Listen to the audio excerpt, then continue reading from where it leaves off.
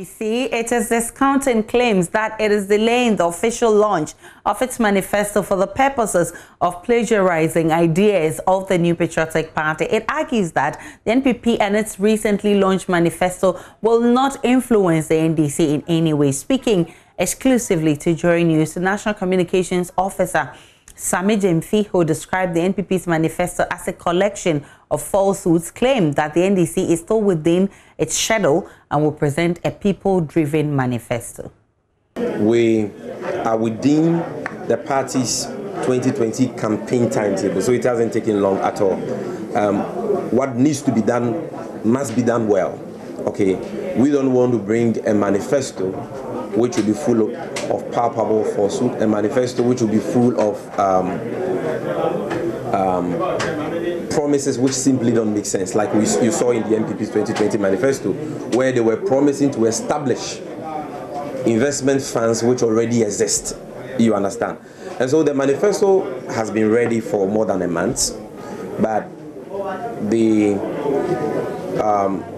constitution of the NDC requires that some stakeholder consultations take place before the manifesto is launched. And that is why the statement which announced the 7th September date as a launch date for our People's Manifesto indicated that we have decided to reschedule the launch to 7th September to allow the Council of Elders of the party and the National Executive Committee to take a look at the manifesto, make their inputs before it is launched. So we are not late at all. We are within schedule, we are within time, and come Monday 7th December, we will be presenting the People's Manifesto. We will be launching the People's Manifesto, you know, for Ghanaians to appreciate its contents.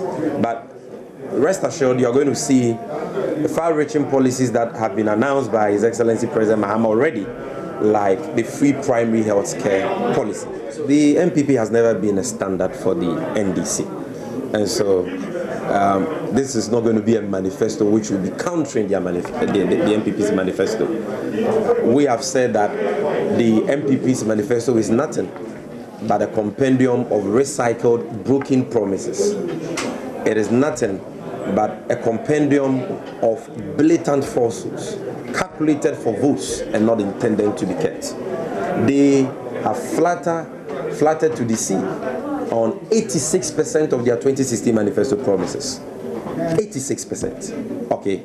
And so they can never be a standard for the National Democratic Congress.